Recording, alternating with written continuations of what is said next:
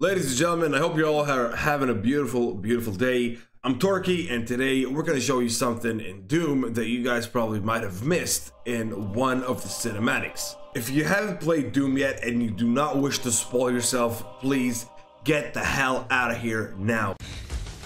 Get down!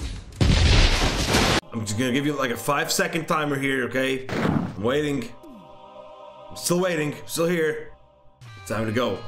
You don't want to spoil yourself, guys. Okay, let's get to it. So in one of the flashback cinematics where there's Doomguy and the Seraphim, the hooded figure, the unknown looking guy that has the same voice as Samuel Hayden. Yeah, same voice. Okay, Samuel Hayden, we're eyeballing you, boy. In the cinematic, you will hear this sound.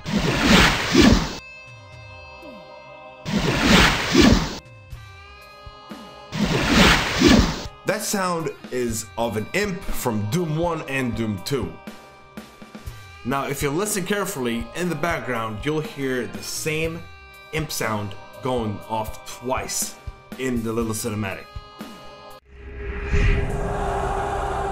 We must move quickly. There are those who would seek to stop this. I offer you a gift. Take it. It will give you strength. And there you have it, guys. 2 imp balls sound effects in the Doom Eternal flashback. One of the flashbacks, anyway. So, I thought I was going crazy at first, but apparently it's there. You can clearly hear both audios going off. Let me know if you guys heard it when you were going through the game, when you were going through the cinematic. Let me know if you heard that little sound in the background. I appreciate your time, guys. Thank you so much for watching, or for this matter, listening. If you enjoyed this video, guys, hit those little thumbs up and maybe even subscribe if you feel like it. I have another Doom video coming up. We stream over twitch.tv/TorkieTV, guys. If you want to come over, chill out a little bit with us, we'd appreciate it.